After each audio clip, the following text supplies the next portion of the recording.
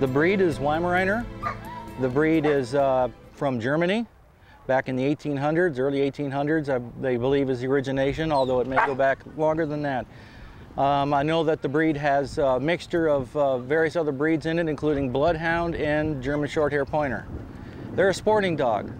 The original intent of the German breeders was to protect the game preserves that the barons held and protect the animals from being poached by the peasants.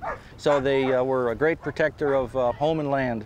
They also hunted big game as well as upland game. Here in America, the Weimaraner is used primarily for upland game birds. They are a pointer retriever. They're very strong-willed. The breed itself is a very needy dog. They crave human companionship. They can have separation anxiety. So it's important to learn socialization skills.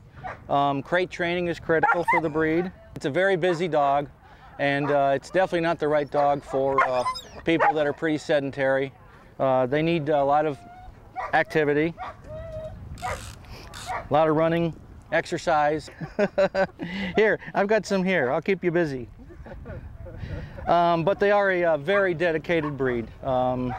They become a part of the family, and great companion. So they work pretty good around kids? They do, especially if they grow up with them. If they're brought in as puppies, they're great for protecting the young ones.